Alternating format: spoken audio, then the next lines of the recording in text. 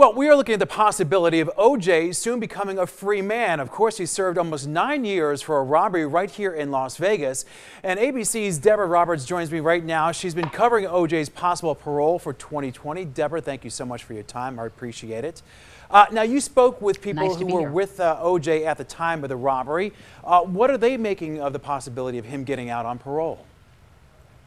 Well, this is something that these men who were with O.J. that night will never forget, obviously. Many of them have paid dearly for their association with O.J. Simpson. Some of them were golfing buddies, business acquaintances, and they take us through the steps of what happened that night. We came back to Las Vegas to the Palace Station Hotel and met with Michael McClinton, one of the men who was with O.J. that night, who's licensed to carry a gun and had a gun that night. He said he was shaking as he walked into the hotel because even 10 years later, it is still something that is very hard for him to deal with.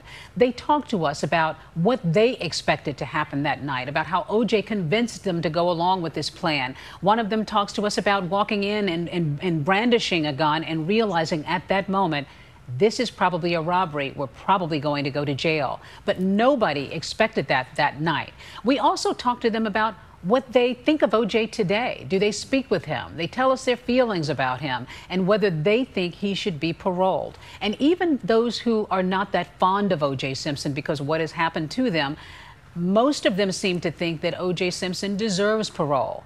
After 9.5 years, they all seem to think that this was overcharged and that if this were anybody else, chances are he would be paroled.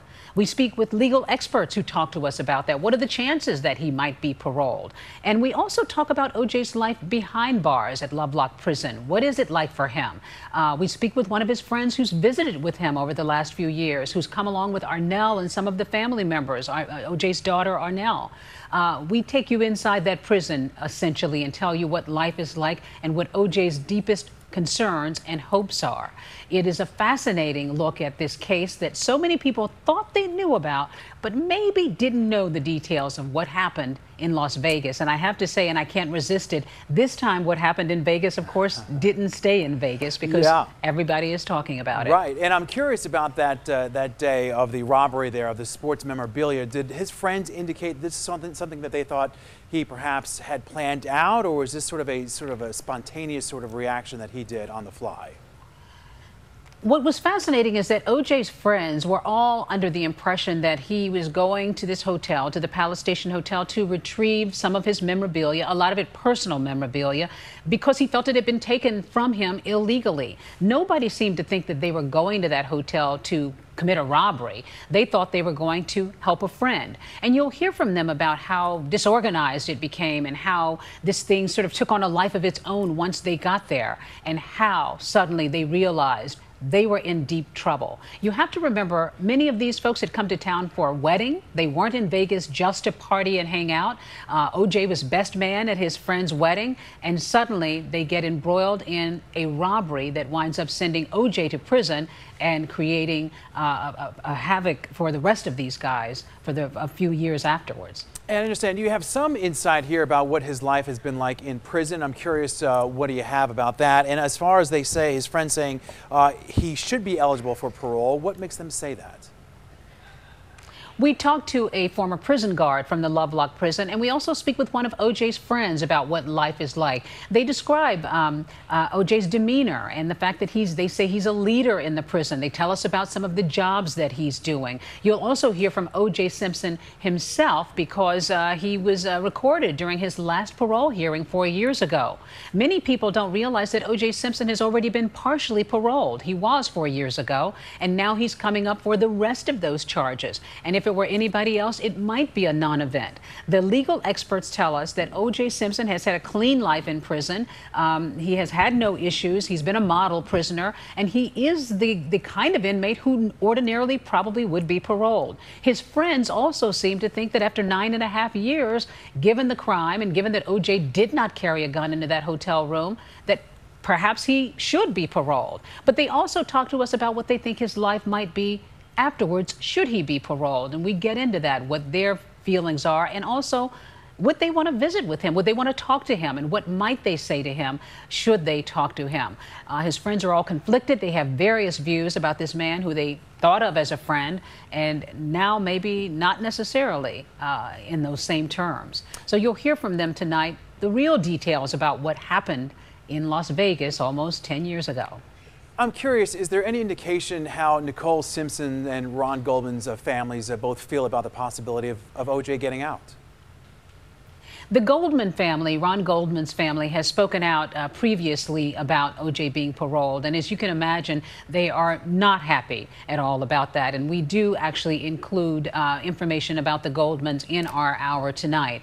There are a number of people who feel that O.J. Simpson was connected in some way or might be responsible for that murder in California, those murders, even though he was exonerated. The Goldmans are not happy. They probably will make their voices known because next week during that hearing, O.J. will be able to have a sympathizer or a friend to speak, and there may be somebody else from the other voice who might be able to speak. Whether that will be the Goldmans, whether they will follow that closely, we don't know for sure. But one way or another, we know that this trial, this hearing, one way or another, we know this hearing will be followed very closely next week. And O.J. Simpson, along with the rest of the world, will find out, will he be a free man or will he continue to sit behind bars for a few more years? And for people who support O.J., do they feel like, or at least fear, that the previous trial, when he was acquitted there for the murders of Ron Goldman and Nicole Simpson, will somehow still be playing a factor? One of O.J. Simpson's dearest friends, Dr. Henry Johnson, reflects the view of some other people who seem to feel that maybe O.J. Simpson right now is not just paying a penalty for what happened in that Las Vegas hotel room. Some of them feel that he's also basically paying for what he didn't get, which is prison time for those murders in California, which of course we know he was acquitted of. Many people seem to feel that this is what this is all about, that it was payback. The judge in that case, of course, in Nevada, absolutely denied that. But there are people who speculate that his prison sentence might not have been as intense had he been anybody else. But his friends also, too, feel that maybe O.J. did deserve some punishment. You know, he did walk into this hotel room. He did take something in a way that by Nevada law was robbery, and they also hit him with kidnapping and assault charges. They all seem to feel that O.J. did need to pay a price, but many of them feel he has paid the price for what happened in Las Vegas, and that enough is enough. And can you take us through as best you can, Deborah, about what happens after this hearing either way? If he is denied, when is the next time he can possibly be up for parole? And if he is granted parole, what happens? What's the time frame there? If O.J. Simpson is granted parole, he will not be released right away. He would probably not be released until October, sometime in the fall. If he is denied parole, there are any number of scenarios. It could be that he's just flat out denied, and it might be 4 more years before he can apply again. There is a possibility there could be a tie because there are only 6 commissioners who are looking at this. One of them somehow is not involved in the case or not eligible to be involved in the case. If that is the case, then it could be a matter of a few more months before he can actually appeal again. And then the big question is, what happens if he is freed? What happens to him in the fall? One of his friends tells us that he has options, that he has friends, that he could wind up in Texas or California or possibly in Las Vegas, that there are friends who are willing to try to help him restart his life and rehabilitate himself. So that will be the big question. If he is indeed released, where does he go? What does he do? But there's no question that one way or another, that the adulation and the fame and the interest will somehow still follow O.J. Simpson because it continues to even when he is behind bars. And I'm curious, I'm sure you've been following O.J. Simpson's career and obviously everything that has happened since he's left the game of football, his life in broadcasting, his work in commercials, then of course his trial of the century that he was involved in, and now the arrest and his conviction concerning this armed robbery here in Las Vegas. And just some of your thoughts about O.J., the man, and the life, and especially the life that he has had over the past 20, 25 years or so.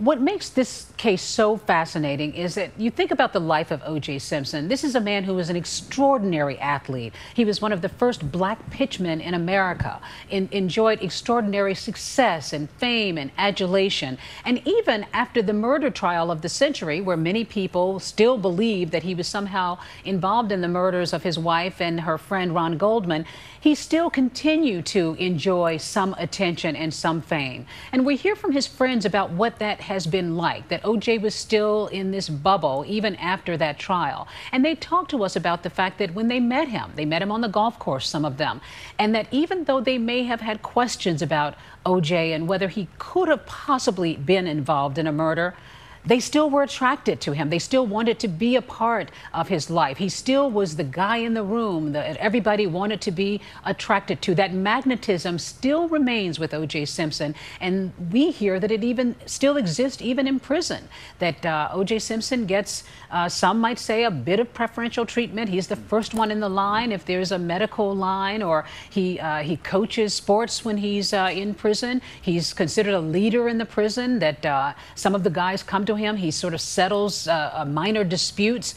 O.J. Simpson still somehow retains that aura and certainly that fascination all these years later. There's never been anybody like him, of course, in the world of sports and entertainment, and in terms of somebody who could just sort of accrue so much in that amount of time. And I think that's what makes his story so fascinating. So many people want to know what makes this guy tick. And you'll hear from his friends tonight about what they think makes him tick, flaws and all.